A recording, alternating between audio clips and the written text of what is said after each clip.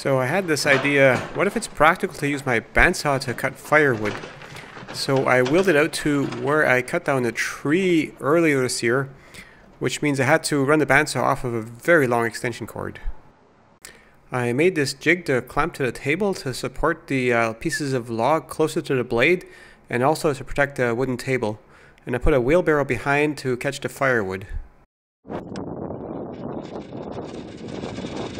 The bandsaw was barely able to start at the end of this long extension cord, but once it ran, it was okay.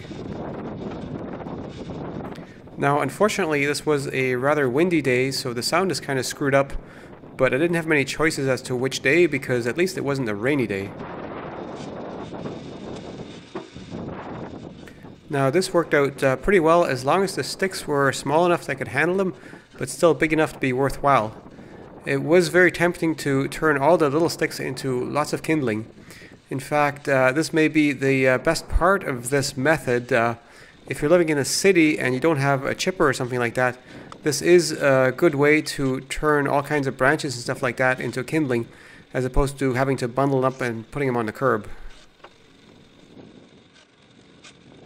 For very branchy branches, sometimes they got kind of awkward orienting it so I could cut the various branches off. Although once they got small enough, it became manageable. I used a battery-powered reciprocating saw to shorten some of the branches to make it easier to put them on the bandsaw. But I guess since I had my extension cord all the way out this way, I could have just used a plugged-in tool, or better yet, an electric chainsaw. Of course, I could have just cut all the pieces to length on the ground with a chainsaw, but for the thinner stuff with a chainsaw, that gets kind of annoying. And also, working standing at the bandsaw is a lot easier on the back.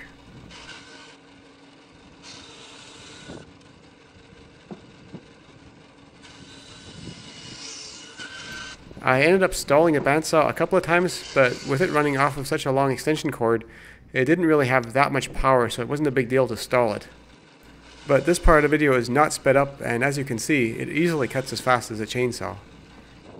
And conveniently, the firewood pieces land on a wheelbarrow, and I don't end up with a whole lot of wood chips in the lawn.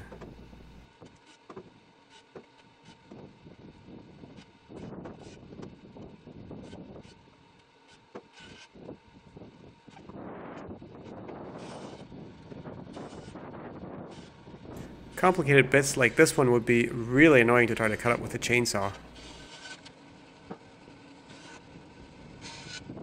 And here I've got all the branches that could be useful for firewood all cut up. What's left is just spindly little things that are for the burn pile.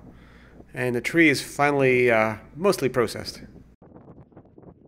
And now it's time to put the bandsaw back in the shop.